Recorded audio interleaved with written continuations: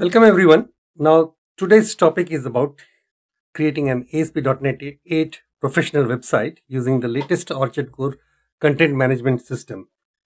Alright, so if you have earlier seen my Orchard Core series on the out of support ASP.NET Core 3.1, I am referring to one of the videos here which I'll show you. It is this one. So this was way back 4 years back, and it is still working very well for me.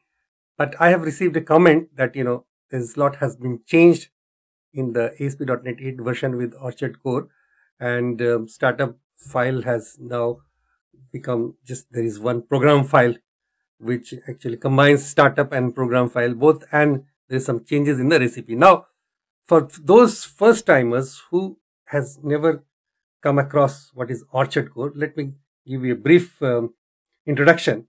So Orchard Core is an open source modular multi-tenant application framework and content management system for ASP.NET Core. It's a redevelopment of Orchard CMS on ASP.NET Core. Having said that, you can see that this video that I'm going to make and present to you is just an upgrade or updated version of my previous video on the same subject, but made on the out of support ASP.NET Core 3.1 with a then version, which I'm not sure what version was prevalent at that time. However, keep in mind, because of the backward compatible, there once I create the website, please hang on till the end, because it is very important to go through this the entire process from scratch. You will find that so far as the appearance of the website is concerned, there is not much that is changed. However, this new version of Orchard Core content management system is packed with lots of AI tools and GraphQL and Elasticsearch and many other facilities, which I hope to discuss in one of the upcoming videos later. So, having said that, let's switch over to Visual Studio and start doing our work. So on to my Visual Studio 2022, click on create a new project, and I need an ASP.NET Core empty solution for this. Okay. So there we are.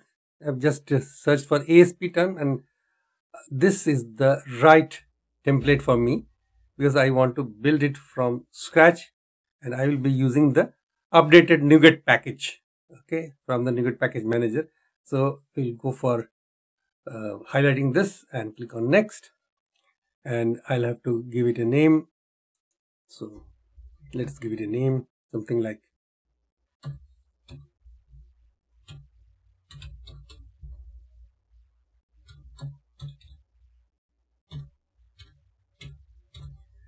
orchardcore.cms, and the location is already there. And please be aware that you don't check this checkbox, place solution and project in the same directory. That is because if you are going to develop it, scale it, then you'd find that there will be lots of projects under one solution. So the solution should be at the topmost level, at the root level. And if you check this, then it will be in the same directory. It should have run into problems later on. All right, so let's click on to next.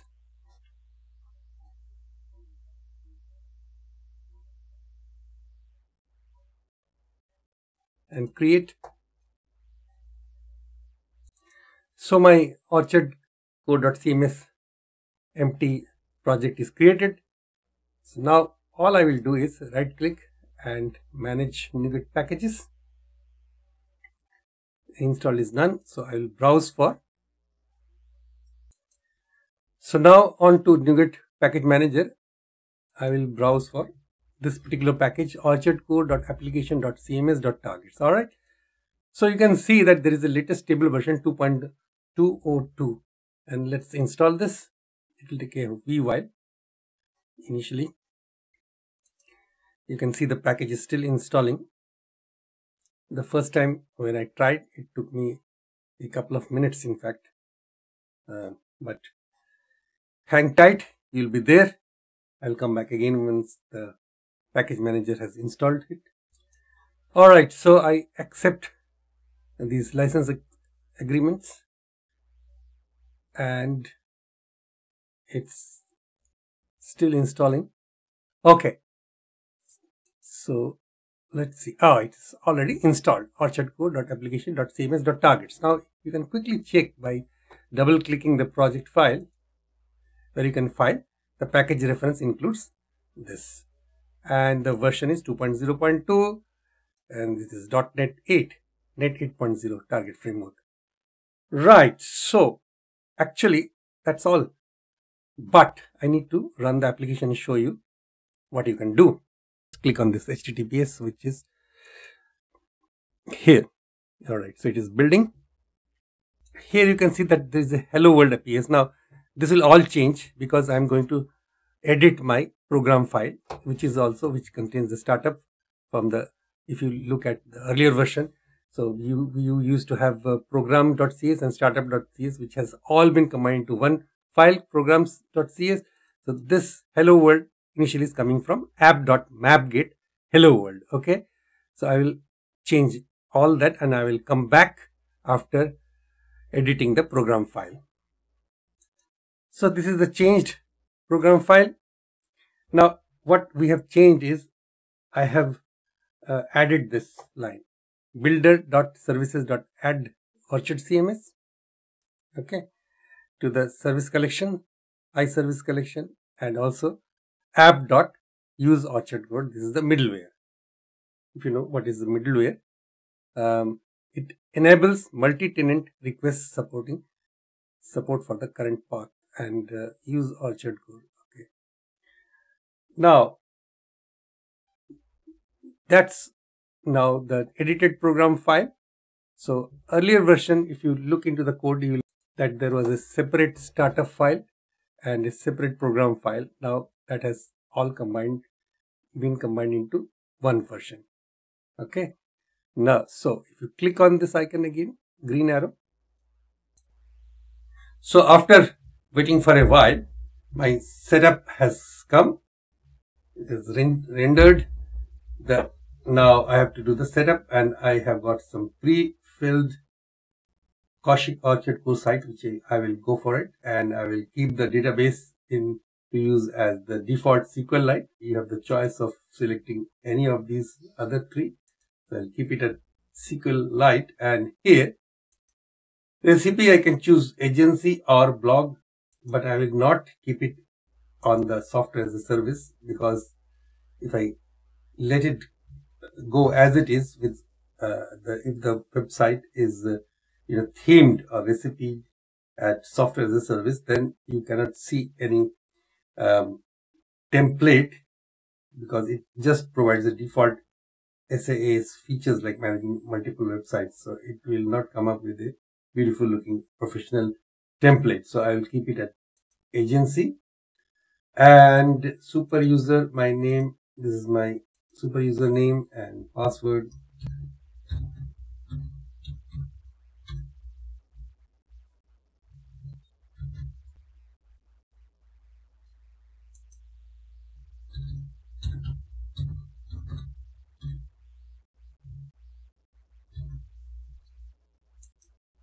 Just a verification, they are the same. Email is this, and finish setup. Click on finish setup. It will take a V while again before setting it up. All right, so it has come up with a very professional looking agency theme. Kaushik Orchard core site. Tell me more. It will take you to this services section with e-commerce, responsive designs, security. You can change all that. Okay, and the portfolio services, about, team, contact. So this is the recipe that has everything for you to turn it into a beautiful responsive design for a professional website. And you've got your X, this Twitter, Facebook, LinkedIn handle, and you can have this contact us, send me a message form. Click on here. All right, so I will leave it at that, but before leaving, I'll just show you another thing, is how does the admin module look like? Just URL to admin and log in with your details that you have created when you have set it up. So welcome to Orchid Core, and this is the auto light themes, dark theme, again light theme, and you've got this content items, media library, menus, content definition, and then themes. These are all the themes. This is our current theme, agency theme. This is the current theme. Then you can make this one as well as this, any of these current. Okay, and you've got this configuration. So all of these menus, menu bars or sub menus, they are filled with the knowledge that you would like to delve into in upcoming lectures, at least some part of it. All right. Thank you for attending this session.